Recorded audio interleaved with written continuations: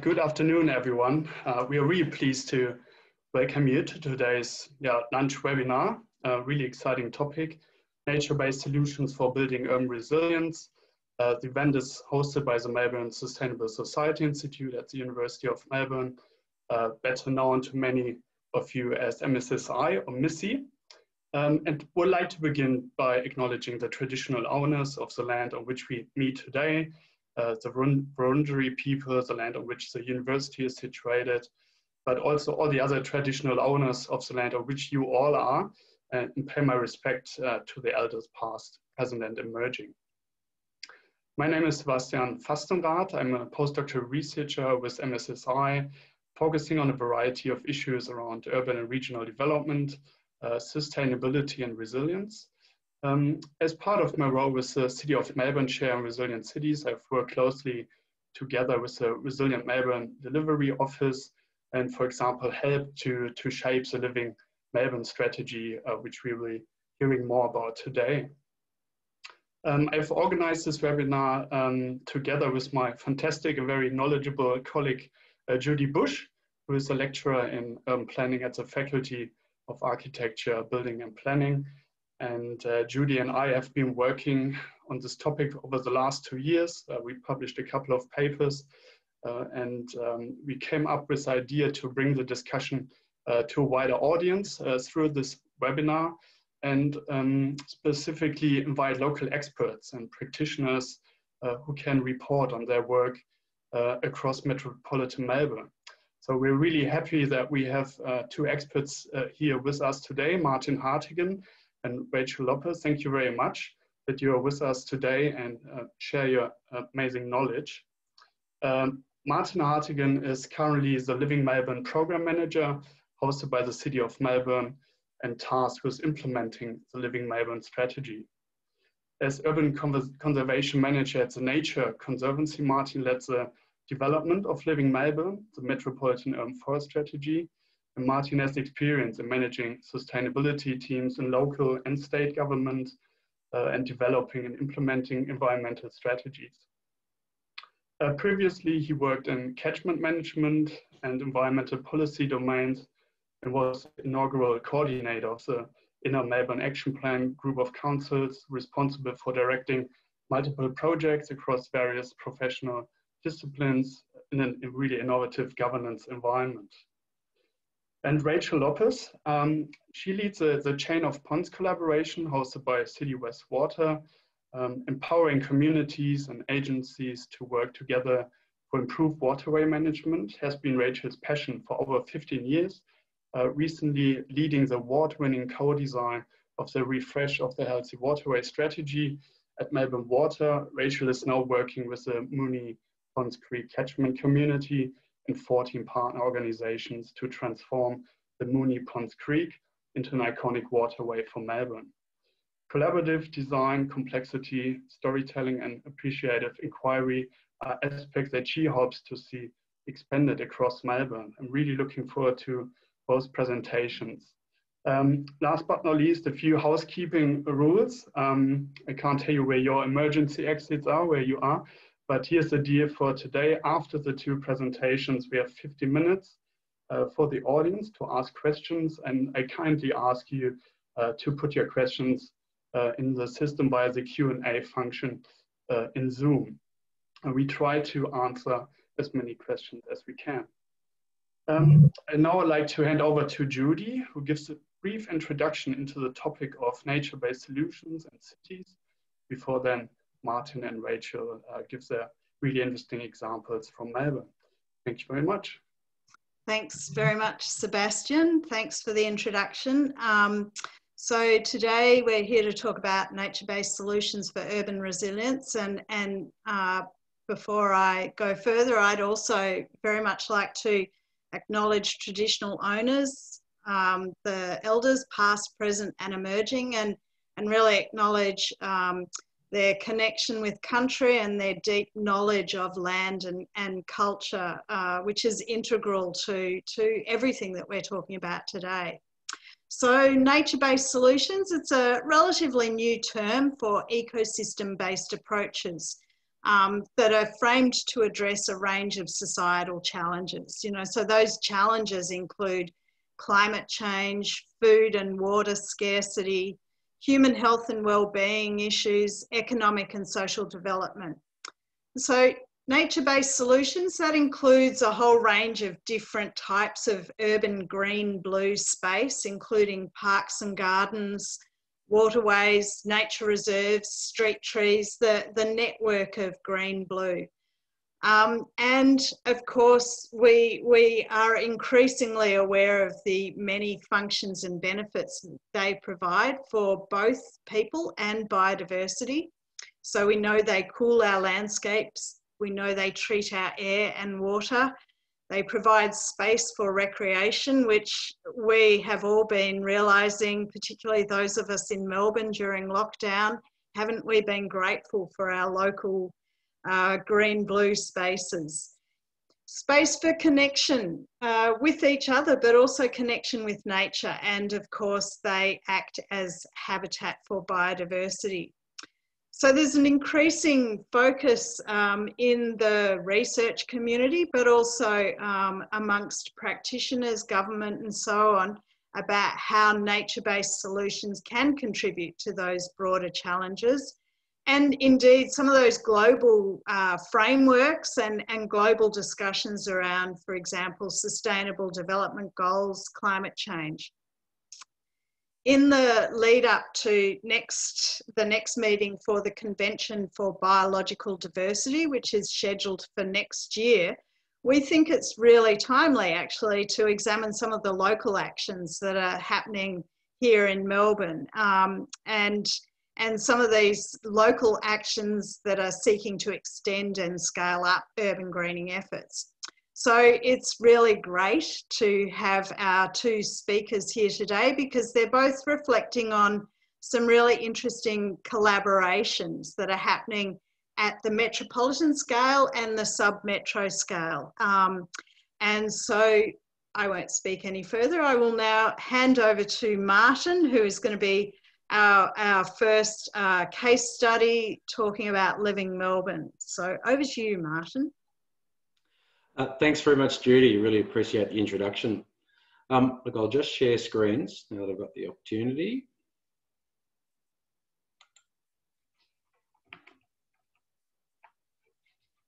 Get ourselves off and running. Look, thank you very much for the opportunity. I do appreciate it. Look, Living Melbourne is the project that I'll talk about today, and it's an innovative nature-based approach to protecting and enhancing ecosystem services and biodiversity in cities. Now today I'll just touch on a few things, the background to the strategy, key aspects of the strategy, the collaboration that enhances development, the vision, goals and actions, and I'll concentrate a little bit on implementation actions happening at the moment. And I'm going to move through this pretty quickly in the interests of time. So the Nature Conservancy partnered with Resilient Melbourne in 2016 to lead the development of Living Melbourne and provide expert scientific guidance. Now, the Nature Conservancy... Martin, we can't see your slides. Oh, really? Shared screen. One moment.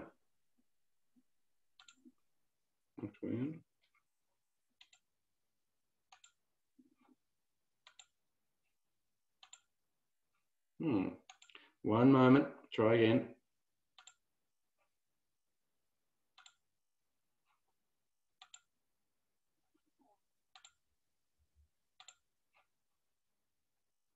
Is that better?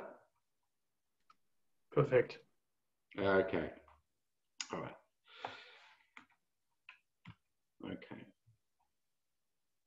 Okay. So TNC led this work pro bono as part of its global commitment to 100 resilient cities. And it contributed urban conservation science and policy and finance expertise from a range of local and international staff. Now, Living Melbourne is a metropolitan opportunity. Living Melbourne covers about 10,000 square kilometres of metropolitan Melbourne across 32 municipalities. And it's a large area. It's an extraordinarily large area by global standards. And it also addressed both local government authorities and state government organisations such as Environment, Land, Water and Planning, Health, Transport and others, and also academic research organisations, and this is part of the collaboration, and also not-for-profit organisations.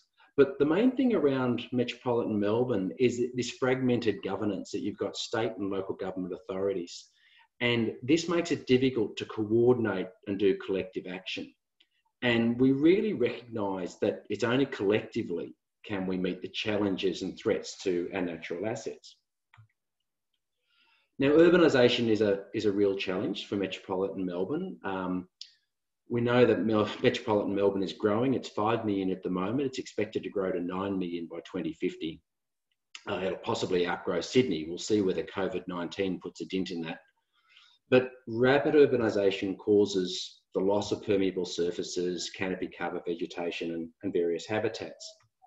And the two pictures here are relevant from across any Australian city. We've got 3 dwellings on 3 lots on the left, and then urban densification. Well, so it's increased the yield. You've got 3 lots, but you've got 8 dwellings, but you've lost a lot of urban vegetation, permeable surfaces, you've got black roofs. It makes life a little bit hotter and a lot less nature's involved. So I'll go back a step. Just reinforcing this, there was some research undertaken by Joe Hurley and others in 2019 based on some mapping work done by DELP. And it identified that right through the east of Melbourne, so our leafy eastern suburbs, we're losing our vegetation, largely due to urban densification. And interestingly, in the north and the west, so starting from a very low base of vegetation, we are actually gaining a little bit as new suburbs come in, new parks, street trees and backyards are being put in, which is increasing urban vegetation where it was, and urban canopy, where it was previously largely grassland plain. So some interesting elements happening here.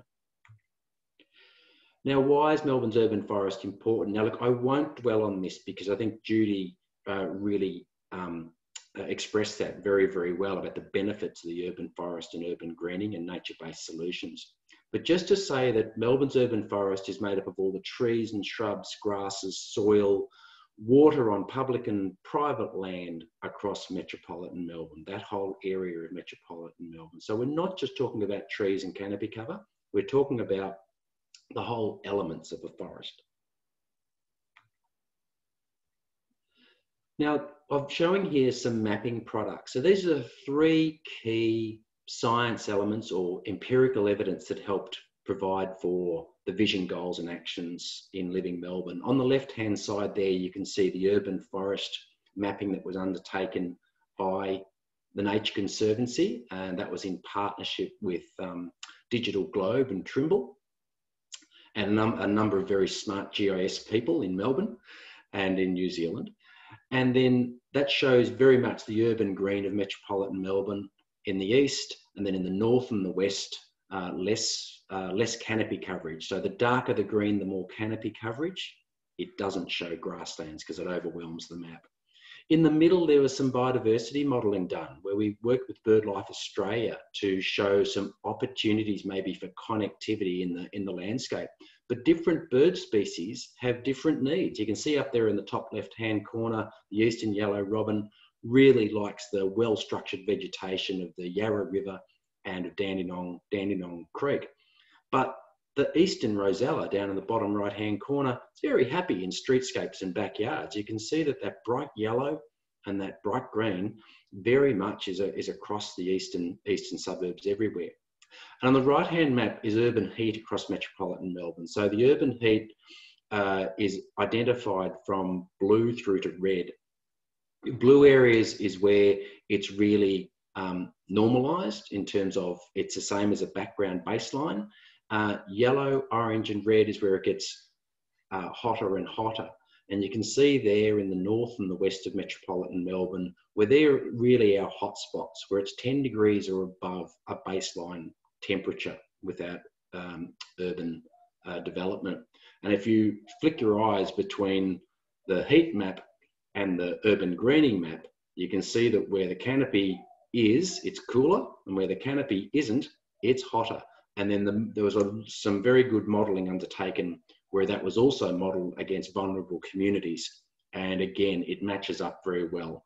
Where it's hottest, there are more likelihood of vulnerable people and vulnerable communities, and there's also a lack of vegetation, and particularly a lack of canopy cover. Consultation and co-design was critical to the development of Living Melbourne. So as I said, we worked across 32 councils, and we worked across a range of state government organisations, research institutions and not-for-profit organisations. So about 65 organisations were involved in the development of Living Melbourne. There were 4 key workshops where we kept working back to these organisations to say, this is what you've said, this is what we've undertaken to date, is this correct, and how does this build on what we've done? And this really built the vision and then the goals and the actions of Living Melbourne itself. So I often say, look, Living Melbourne is not the Nature Conservancy's document. It's not Resilient Melbourne's document. It's our document. It's very much our metropolitan urban forest strategy. So it was very much shaped by this consultation that was undertaken across a range of organisations, and we still have that engagement with those organisations now, which shows the bond that it's created. And what do we get from that? So the result of this co-design was an agreed metropolitan vision, goals and actions. And Living Melbourne's vision there is our thriving communities are resilient and connected through nature. And this is supported by the 3 goals surrounding it. It's not in any numbered order because they're integrated. Our urban forest protects human health, it nurtures abundant nature, and it strengthens natural infrastructure. Now, these goals in turn are supported by actions. Now, there are 6 action areas and there are 20 actions within Living Melbourne. Now, I'm not going to read them out, you're capable of having a look at them, but the actions work towards advancing, bringing together and advancing the momentum of existing initiatives that they might be taken to scale. So we're always looking at metropolitan scale, and the actions work towards this end, as well as identifying critical gaps that are best addressed collectively. It's the collective action that's important. Now, as a result, we had 41 organisations that we particularly targeted for endorsement. Most councils, water authorities, and Department of Environment, Land, Water and Planning endorsed on behalf of the state government, as well as Parks Victoria, which was marvellous. Implementation. Now, I'll quickly move through a few implementation actions. There's 3 that I'll highlight to date. There's about 8 implementation actions being undertaken at the moment. Now, the first one is the Greening and Cooling Melbourne action that's being undertaken by Melbourne Water. Now, this is a foundation project that's completed quite recently. And the project sought to understand current and future, so 2020 and 2050 irrigation demands in the face of changing climate by identifying key variables in terms of how they're likely to change, as well as the proportion of water that may come from alternative water sources. Now, vegetation, as we know, provides cooling for the environment, but we need the water. It's essential. And in many cases, areas that are currently green in a hotter and in a drying climate will become dry and less green and less cooling. So urban densification will increase the demand for quality green space, and urban growth will increase the total area of green space. Now, I think Melbourne Water really clearly recognised that themselves and the other water authorities didn't have a clear handle on what the demand might be and what the sources might be of water, and they sought to start to work this out a little bit. And they did this by looking at some key questions. So they asked, which urban greening elements might require irrigation? And this really talks to backyards, state parks, passive open space, active open space, trees and golf courses. And they asked themselves, how might these elements change into the future? And we know that as Melbourne expands, the amount of open space and number of private gardens will increase. but private gardens are getting smaller. And on the other flip side, we're planting more trees and advocating for more high quality green open space as we go forward. So there's some interesting conundrums there. They then asked how much water might these elements require. And to do this, they developed a spatial irrigation model that considered current climate conditions using weather station data, climate change and soil types. And they calculated irrigation rates for urban greening in 2020 and 2050.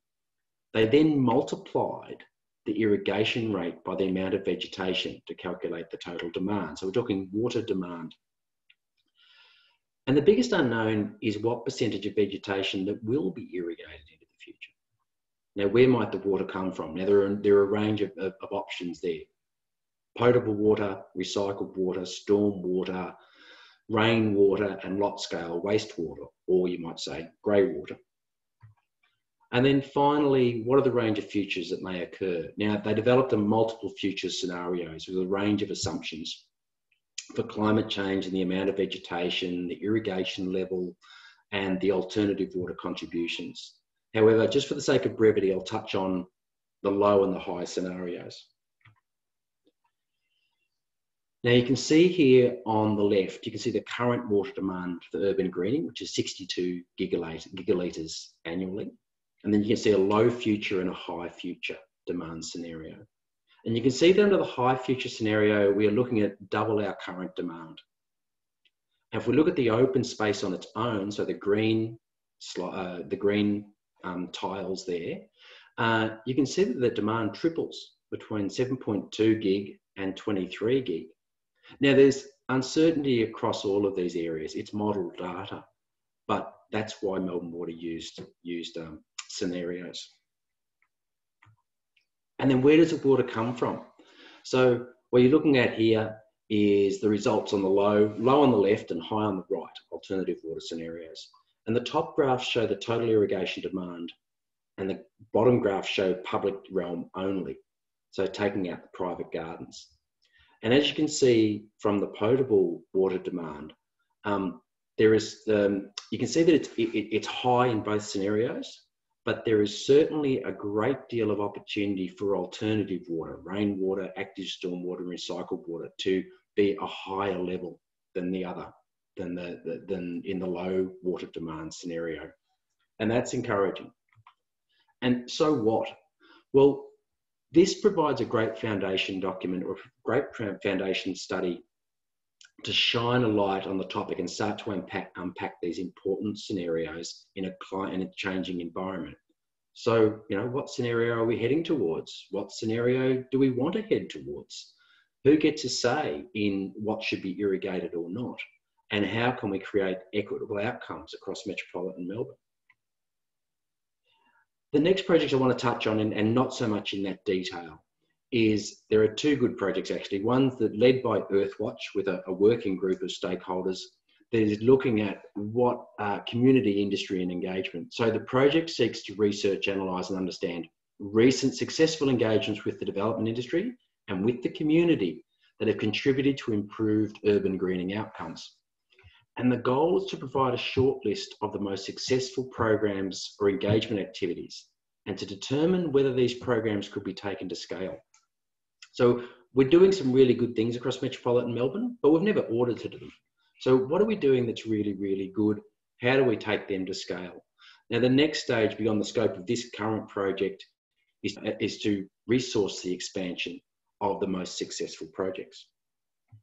And the last project I wanted to touch on is something that I'm really excited about, is that Greener Spaces, Better Places are leading the development of a project which is piloting an online platform that collates and organises a resource hub to underpin Living Melbourne. So we've got a range of information and tools, resources and case studies that already exist, but they're spread across a range of websites and places, and it's hard to bring them all together. So what we're hoping to do is do that and use an expert group to determine what they might be. Now, this is just a starting point. It's a pilot online platform, and they're basing it on something that they've already commenced. But in time, I'm hoping this could be something quite special. And there is examples around the world, particularly something that Tree Canada has developed, where we can actually learn from what they've undertaken to date.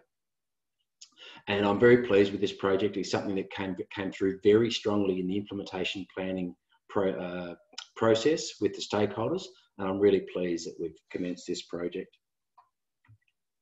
And I will finish there. I'd just like to reiterate that Living Melbourne strategy, deployed a co-design and collaboratory approach to work towards a shared vision for the urban forest and for urban greening solutions. And I'd like to pass back to Judy to take us forward. Thank you.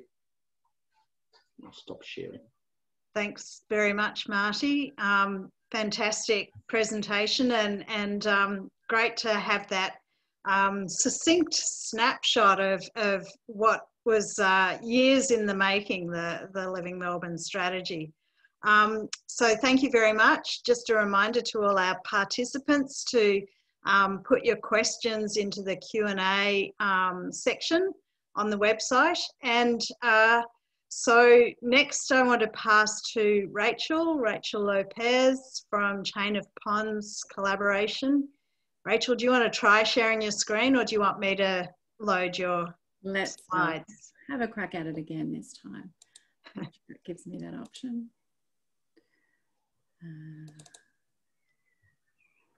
No, not quite the option we'd like. So maybe Judy, if you could do it, that'd be great. Okay, cool.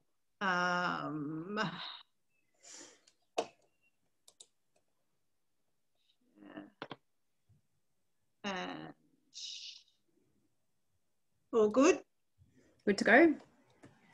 Great. Thank you. Thanks, Judy. Hi, everyone. I'm Rachel Lopes, and I'm the collaboration lead for this fabulous collaboration, the Chain of Ponds, hosted by City West Water. I've come across to City West Water from Melbourne Water, where I was most recently the engagement lead for the co-design of the Healthy Waterways strategy. Before getting started, I'd like to acknowledge the Wurundjeri people and their deep and continuous connection to the land and waters which we're speaking about today, and pay my respects to their elders, past, present and emerging, and to other Aboriginal Australians that may be joining us today. Thank you. We have so much to learn from you. The Chain of Ponds collaboration takes its name from the original creek, which meandered through the twisting trunks of majestic river red gums, and where series of deep ponds could be seen. The collaboration in its current form has been underway for 3 years in the Moonee Ponds Creek catchment, and in very simple terms is a way of harnessing the collective energy of all interested parties in the catchment to transform the creek. Thanks, Judy. Next slide, please. Oh, it's up. Sorry, I can't quite see the same. So as in most catchments, the Moonee Ponds Creek has a number of government agencies and community groups with an interest and responsibilities to manage the creek. And as in many catchments, those agencies and groups are not always well aligned or cohesive, despite the best intentions. So when local councils approached Melbourne Water to take the lead in a catchment-wide approach to the creek, rather than developing another plan, a pilot began to take a collaborative experimental approach, allowing solutions to evolve over time once the perspectives of many were understood. It aligned with other projects across Melbourne at that time that were taking a whole of catchment approach, the Healthy Waterways strategy, integrated water management forums, the legislation to protect the Yarra River, and the Yarra strategic plan. Julie Francis was seconded from the City of Melbourne over to Melbourne Water to do this coordination, and the project began. Next slide. What did this pilot process look like? Many gatherings and many conversations. So between 35 to 50 people came together from over 30 organisations to articulate the dilemmas, the issues and the aspirations for the creek.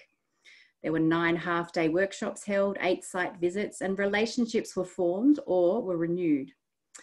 It was the beginnings of very robust building blocks for this collaboration. And from it, a vision and a strong commitment developed and resulted in an MOU, a Memorandum of Understanding. A governance group was established, and again, the terms of reference with really great clear principles and objectives were developed. And there was agreement to co-fund between the organisations a lead or coordinating role.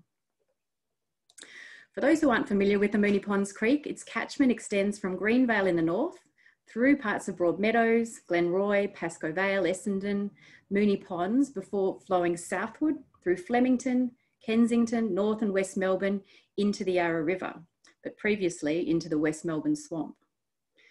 The catchment is now largely urbanised. The creek has undergone extensive drainage and infrastructure works, including significant realignment, and in total it runs for 35 kilometres and drains an area of approximately 145 square kilometres. In recent decades, a significant change in attitude towards the creek has taken place, driven largely by the community. There's been a growing awareness of the importance of a more healthy creek to the functioning of the expanding city. While the creek can't be returned to its former natural state, there's a recognition that a new identity for the creek, based upon enhanced livability, biodiversity and function, must be forged. Next slide.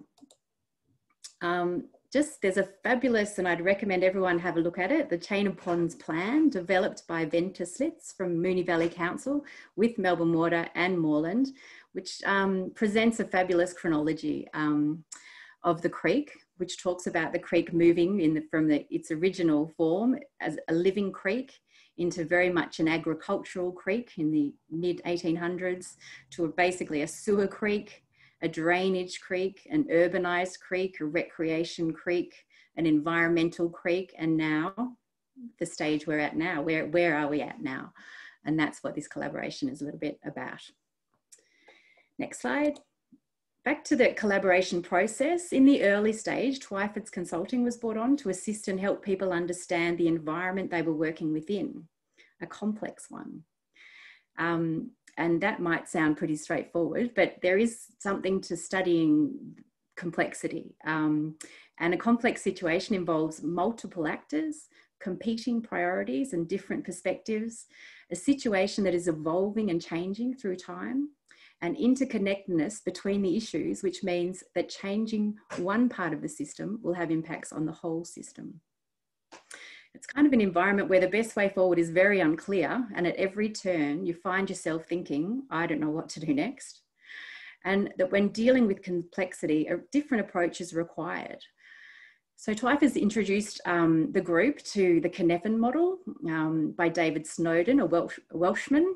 And he talks about complexity as a different way of a totally different system of operating, and that it requires a different approach, and that the best approach is an emergent approach where you pilot things, you probe, you try, you sense, respond, that is the most effective way when you're dealing with a complex environment. And that's certainly the philosophy and the principles behind this Moonee Ponds Creek and Chain of Ponds collaboration. In complex situations, Twyford say you need to jointly determine what the problem is. You need to understand all the different perspectives on the issue, and then you can jointly determine the solutions and together implement the solutions. Next slide. So Twyford's helped us with this model in the early days, which was about understanding what the dilemma is, or opportunity, it depends how you look at it, getting commitment to collaborate. I need to make this a little bit bigger for me. Co-defining the dilemma, as I mentioned. So this collaboration had 18 organisations committed to collaborate initially. When they're after discussing, what complexity looked like and kind of developing an understanding of that, they also then turn to what is the dilemma or opportunity they're trying to sort through. And they identified that as how do we transform the Moonee Ponds Creek into an iconic waterway for Melbourne that provides high social and environmental benefits given the diversity of stakeholder interests. So as I said, the process included the half-day workshops, site visits, and they worked on co-creating a solution together and compiled a range of ideas and solutions for the catchment, and then co-delivery. This was the initial model that the group worked on to kind of, it's a co-design model. There's different types, but this was the one the group worked with. It was similar to the one that was used for the Healthy Waterway strategy. The launch was an exciting event down on the creek, and 14 organisations signed a memorandum of understanding committing to the Chain of Ponds collaboration. I'll pick up everyone down there. The partners, sorry, next slide. The partners, the 4 councils, Moreland, Melbourne, Moonee Valley and Hume, the water authorities, Melbourne Water, City West and Yarra Valley, the Victorian Planning Authority, Parks Vic, Friends of Moonee Ponds Creek, the Moonee Valley Bicycle Users Group, Living Colour Studios and Art Studio, Conservation Volunteers, Kensington Association and the Friends of Upper Moonee Ponds Creek, plus 17 supporting organisations, and I won't list them all, but in there are, the universities, DELP, the CMA, Bicycle Network, VicTrack and others. So those were the partners. There were all the interested stakeholders, so many and varied. Next slide. Just these are some of the documents, I guess, that the group has produced. The first one, as I mentioned, the Memorandum of Understanding. The second one on the right was really interesting. It was a prospectus they developed very early on, which explained the collaboration. But importantly on this map here was a wish list of all the things, the top things that this collaboration, that this group of 14 key stakeholders and 17 supporters wanted to see happen for the Moonee Ponds Creek catchment. And for me, this was a powerful tool when I came across it when I was working on the Healthy Waterways strategy, a really powerful influencing tool and a tool to help improve the chances of getting funding, basically. An advocacy and influencing tool, which was really successful for the collaboration. The collaboration also has working groups within it, so a governance group, a strengthening planning controls group, eco arts group, a group working on guidelines for transport trails and connectivity to create a similar look and feel along the creek, a catchment-wide litter group, and a mapping and data group. Next slide. Some of the achievements, and I'm in my early days in this fabulous role, so I'm still, this is all my gatherings of what I've learned so far, but I'm already coming down to the fact that the social capital and the relationships and trust with each other is what is the key ingredient. Obviously, some other of the achievements are these improved social environmental outcomes on the ground, coordinated revegetation, land acquisition, pedestrian bridges going in, improved access to the creek generally, and some naturalisation proposals. I'll tell you a bit more about that later. There's active working groups, as I said, and there's project-specific groups. The other achievements, as I said, gaining funding from DELP, so 400,000 for one project, a bridge project, integrated water management forum was more funding to do a feasibility for a naturalisation, 75,000, and the very exciting one, the naturalising Moonee Ponds Creek, 5 million. There's some quotes there for some of the collaborators in the group, and the group won last year's Stormwater Victoria Award for excellence in strategic and master planning. So the collaborative group, and that's a picture of them all there. Kay Oddie in the middle from Friends of Moonee Ponds Creek. And these are many of the champions of the collaboration in that picture. Next slide. This is just, if you're interested in that, this was how the collaboration is evolving. It was very much in the pilot establishment phase, leveraging investment for on-ground projects, project planning and communication. Then it moved to collaboration that would address catchment-wide issues. So these litter working groups that looks across the whole catchment about how we can sort, flooding that's happening in the bottom, but it's being caused by, development in the top, and various things like this, starting to look at that. And where we are now, I guess, is just reflecting and kind of sussing out what does a mature collaboration look like. Just going to finish up by briefly sharing two of the exciting projects on the ground. The first is, as I mentioned, the naturalisation of a section of the Moonee Ponds Creek. Last year, the exciting news came through that DELP was supporting the collaboration by providing a $5 million grant to deliver one of the projects on the group's wish list, the prospectus, as I mentioned. The project aims to remove 500 metres of concrete channel along the Moonee Ponds Creek in Oak Park and Strathmore.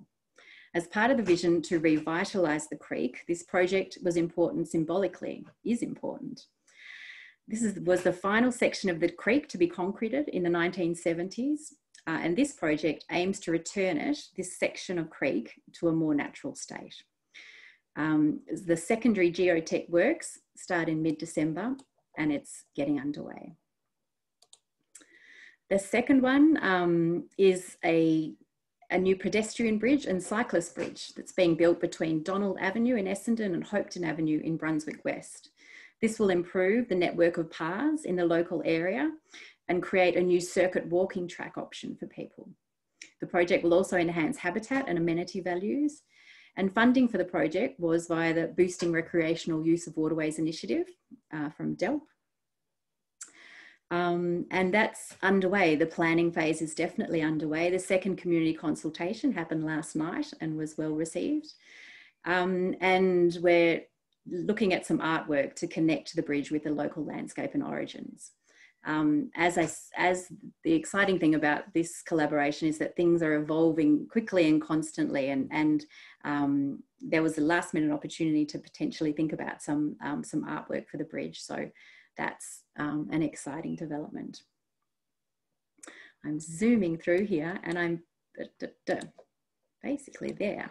In summary, it's a delight to be part of this collaboration and support exciting conversations, ideas and projects that are improving this highly impacted but dearly loved river system. That is it for me. If you'd like to be involved, please get in touch. And there's further information. As I said, the Chain of Ponds plan is a really well worth a read for this creek. It's got a fabulous story of the creek and the history particularly, and information on the collaboration itself. The information is on there. Thanks. Thank you very much, Rachel. That's fantastic. Thank you to both Rachel and Martin. So yeah, keep your questions coming to the Q&A.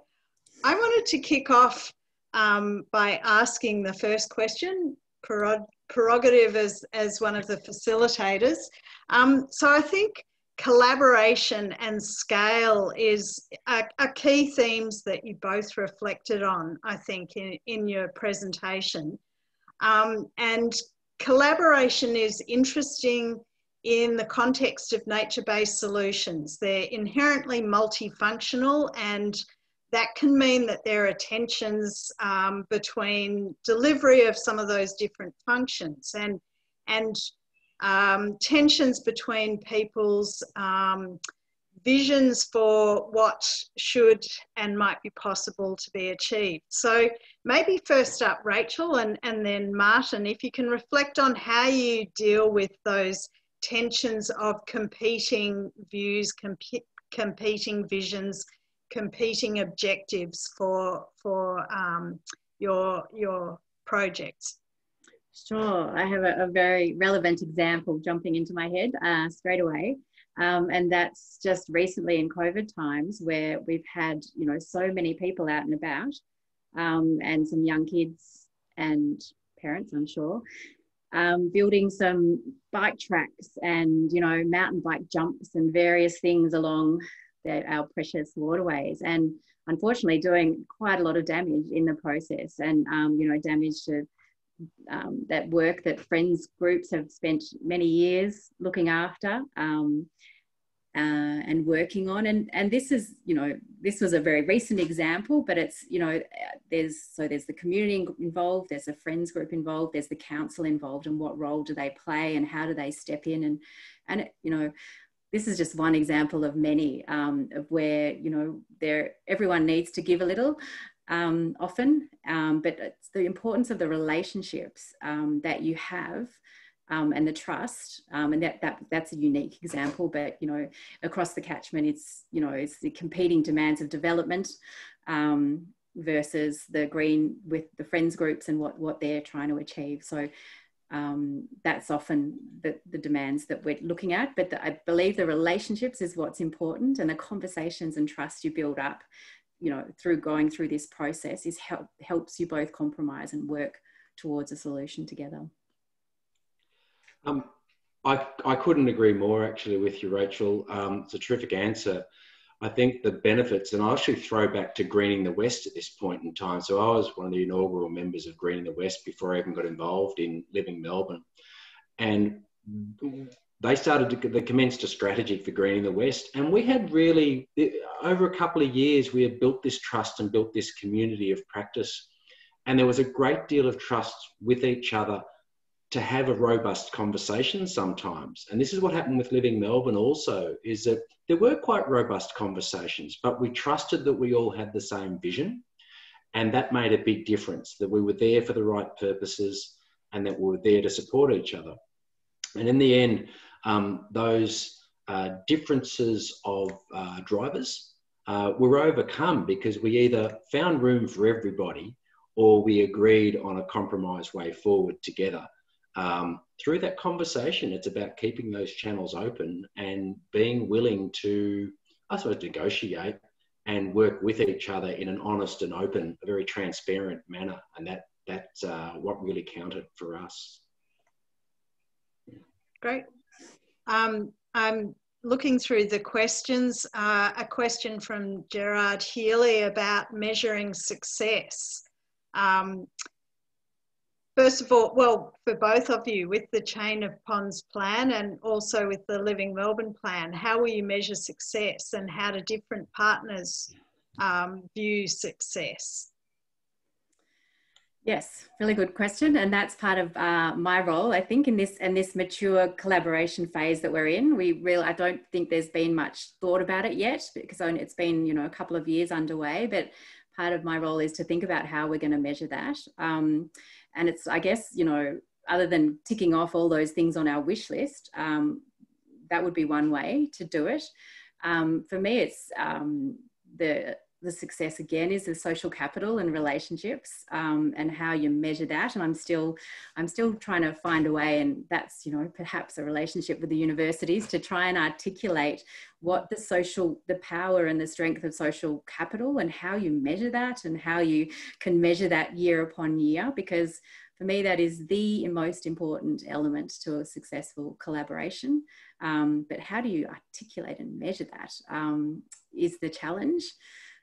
Yes, so we can measure projects on the ground, certainly, but measuring things that are a little less tangible are going to be tricky. Mm. Yeah, I'd also... Then send them out, send them my way. It's one of the projects that I've got on my list too, is what are the indicators of success? How do you track progress? To some extent, I would say you're right in terms of it's tracking things on the ground that have happened. I mean, Living Melbourne is more of an enabling strategy. It's than a on the ground strategy. But there is elements of the targets that were proposed in Living Melbourne. Now, there were targets proposed for further commentary, but they seem to be taken up very rapidly by the stakeholders in terms of canopy and shrub cover targets. And in the end, we're in a position where in order to have an urban forest by 2050, we need to put the time and effort in the next 15 years. We need to be planting possibly 8 million trees in the next 15 years across metropolitan Melbourne. That's measurable. That's very measurable. Let's get a canopy in place. And how do we do that across public and private land? Because one of the things which is really obvious in Living Melbourne is that the private realm of metropolitan Melbourne is about 60 or 65% of the land. So if we're not acting in that space, we're not winning. We can do the easy stuff, and I'll say easy with my tongue in my cheek, is public land because we have more control of it. But we need to do better. So there are some real measurables for certain projects. We can do project measurables. Are we undertaking the actions within Living Melbourne? Are we holding true to what we as a collective group decided was the way forward? What do we need to address? And then can we meet the targets as well? So there are some quite solid measurables, I think. Yeah, and I think as you both say, some of the challenges are working out how to be able to monitor the the less tangible social qualitative data that, is seen to be more difficult to collect, and even knowing what to collect and how to collect that data. Another question, amazing to hear about the scope, ambition and planning and commitment at the Chain of Ponds collaboration. Can you elaborate on the role of strategic whole of catchment stormwater management in delivering the long-term vision?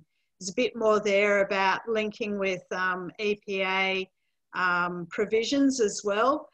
Maybe there's a couple of aspects here that perhaps both of you could reflect on, and that is linking with those sort of broader strategic plans that are in place, but also, do you see a role for your groups in advocating to government about stronger planning provisions, for example? Yes. It's always confusing asking two questions in one, sorry. That's fine. Thanks, Yung. I know, Yung. Hello. Great question. Yes. Well, I was surprised the other day to get an inquiry from a Friends of member who was had sent an email to the Minister, and the Minister had referred them back to the Chain of Ponds collaboration. So it was very cool in that instance to help with an inquiry. But I'm thinking of litter, Yung, in particular. So we're starting on, and Melbourne Water's helping with a catchment-wide approach to litter management. And litter is obviously another very complex topic, and how to solve the litter issue is something that Victoria certainly hasn't managed, and I don't know whether anywhere in Australia has managed it. You know, there's spent enormous money being spent on collecting litter. You know, so much less money being spent on behaviour change programs around litter. So this is one we will be looking at. Avenues of influencing. Polystyrene is the 55% of the problem in the Moonee Ponds Creek. So what we'll be looking at ways we can influence polystyrene existing in the first place, or you know, what we can do to influence at a broader scale. We have data now, so you know how this group uses its collaborative muscle, which is a cool new term I've learned. A collaborative muscle to try and influence policies that'll be interesting to see, but watch this space. Yeah. I'll answer this, I'll probably answer the second part of the question, Judy, in terms of advocating for change in planning frameworks. Now, planning is partially useful, as we all know. Planning sometimes sets some standards, but it also only applies to those things where a permit is required to some extent. So it captures part of the question, but it's an important part of the question. Certainly there are projects within what I would call the Living Melbourne umbrella that do look for advocacy to state government. We know that DELP are undertaking some work in this area already under Plan Melbourne, which is really important under the cooling and greening, I think it's Action 91 of Plan Melbourne. So they're already working within that space. There is also projects, to say the City of Melbourne in leading with their Green Factor tool, which is increasing greening for the built environment, and they're working very closely with the CASB group of councils. So Council Alliance for the Sustainable Built Environment, I think I've got that right, which have been advocating for years on in this space and creating change in individual council planning schemes. And then there is advocacy with the Victorian Planning Authority in terms of sustainable precinct plans, which is being reviewed at the moment. And so there's a range of areas where, you know, Living Melbourne stakeholders can influence planning. There's also a group under Living Melbourne that were looking at the bushfire provisions under the VPPs and advocating for change there. And then DELP undertook the change anyway, which was a good thing and a benefit. So there, look, absolutely, there are opportunities for advocacy and working with the state government and with individual councils and groups of councils to make change to planning as well as non-planning elements. Maybe in our last 2 minutes, you can both have the challenge of quickly responding to a really great question from Christine Kilmartin that follows really closely, I think, from this discussion about planning. The flip side, how can we make sure that we continue to have spaces that provide children with opportunities for adventure and discovery, you know, for spaces that might be perceived within a risk management framework to be unsafe or untidy? Sure, very quickly, I'll jump in on that one. This is related to the, you know, the safety concern about the council actually came in and had to close a few of those jumps around natural, the mountain biking little jumps they made. But council has since, you know, just pivoted and their officers are actually now talking about with the young kids about where else could they have this space. So providing a new space that does have, you know, for mountain biking, kind of have jumps and all fun stuff. So they've been brilliant, that Smallland and Moonee Valley, in kind of flipping that conversation and trying to make the best for the kids. Yeah, and I think nature play is fantastic for kids, and the more untidy nature play areas, the better. Climb a tree, get dirty, and I think councils very much in terms of the new play spaces they're creating are much more naturalised and provide that opportunity that they didn't have before. So look, I'm a big fan, and I think it's risk management to a point that kids have got to have fun. They've got to be kids. It does highlight, though, doesn't it, those real tensions in those competing narratives or understandings of you know, how we plan and manage our public open spaces. You know, and I think nature-based solutions and green spaces are very much the arena of those tensions for differing understandings. I'm conscious of the time, so I feel like we've actually, even though we have some other questions that I haven't got to, I feel like we should probably wind up now. Certainly, I think it's been really great to hear from you both, and I think it would be really great to continue a focus on nature-based solutions through Missy seminars and so on. I'd like to thank you both very much for speaking to us today and prompting some interesting discussions and thoughts on scaling up nature-based solutions and how collaboration can support that process. And I'd also like to thank Sebastian and Missy for hosting today's seminar. Sebastian, I'll leave you to make the final comments. Oh, thank you very much, Julia. Thanks to you for moderating this really interesting discussion. And yeah, thanks also from my side to Rachel and Martin.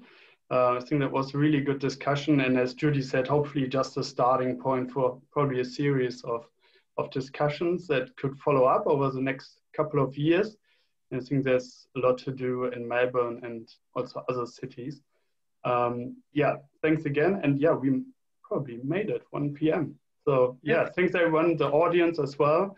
If there are more questions, please get in touch with Judy or myself. Look our email address up on our website and we try to get in touch with you.